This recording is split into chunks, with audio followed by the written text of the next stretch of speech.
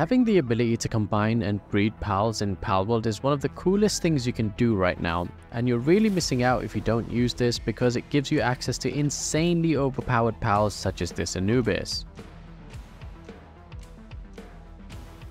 In this video, we're going to go over everything related to breeding, from how to get started, how to get infinite amount of resources required for breeding, what are some of the best pals to breed early on, and how to get specific passive skills onto your desired pal. As you've noticed, this Anubis I bred has a base work speed of 140 compared to one caught in the wild which has only 70. This is because this pal has passive skills which boost this work speed by a huge amount. It's got Work Slave which boosts this work speed by 30%, Serious which gives 20%, and Artisan which increases work speed by a massive 50%. And yes, all of these stack. As an added bonus, it also has Workaholic which reduces his sanity loss by 15%. Now before we get into how I was able to get all 4 passive traits onto this Anubis, let's talk about how to get started with breeding. You're going to need a breeding pen which you can unlock at level 19. I like to have a dedicated breeding base in order to make this as quick and efficient as possible. If you want to know how to set this up, click the link in the top right hand corner for the best way to build a breeding base. Once you've got your breeding pen, we're going to need cake. For this, you're going to need to build a ranch which you can unlock at level 5, then catch a chickpea for eggs, mozzarella for milk, and a bee guard for honey. I find that having one of each is more than enough, but if you need more, then you can always build 2 ranches, as you can only assign up to 4 pals to each ranch. Assign all of these pals to the ranch and you're good to go. You're also going to need flour, which means you'll need to grow wheat. You can unlock the wheat plantation at level 15 using technology points, then build a berry plantation and an electric kitchen or a cooking pot, and you'll be able to start cooking cake. With that out of the way, let's talk breeding.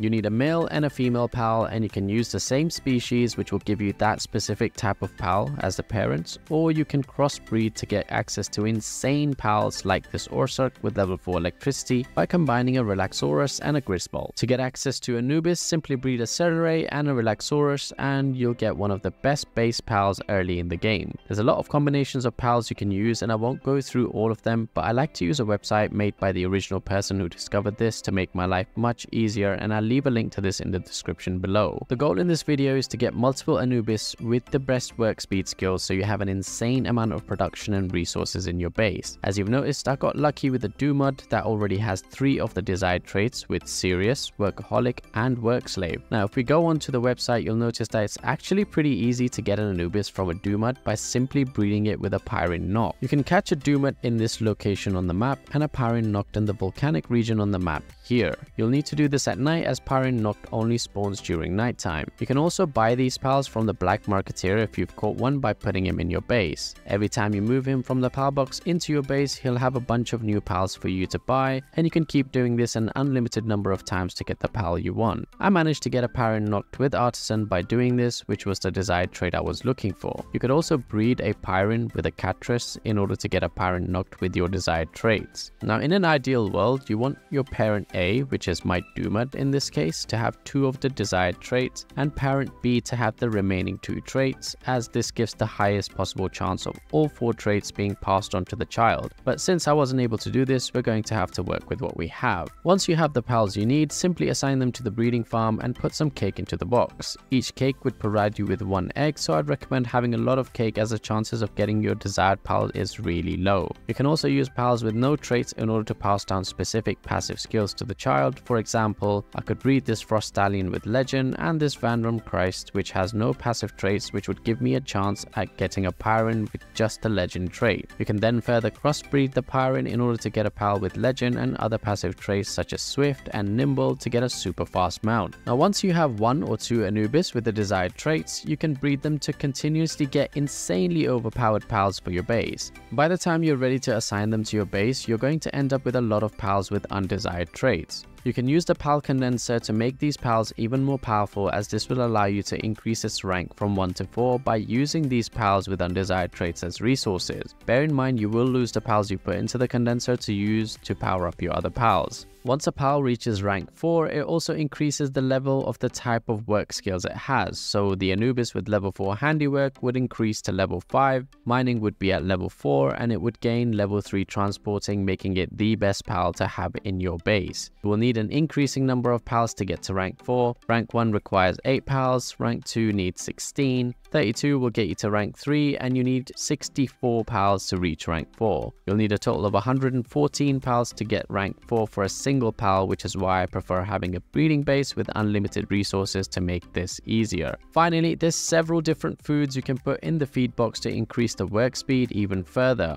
Baked berries are better than normal berries as they recover sanity. However, if you build a lettuce and a tomato plantation, you'll be able to cook salad, which increases a pal's work speed by 30% and keeps them full for much longer. You can also use other foods such as pizza or the mozzarella hamburger, but both of these foods require flour, and the mozzarella meat takes much longer to farm as you'd have to catch and butcher wild mozzarella. Personally, I'd rather keep the flour for baking cake so I can focus more on breeding and less on farming. And that's pretty much everything you need to know about how to breed your pals efficiently and get the best possible traits. Let me know in the comments below what your best pals are, drop a like if you enjoyed the video, subscribe for future content. Thanks for watching, and I'll see you in the next one.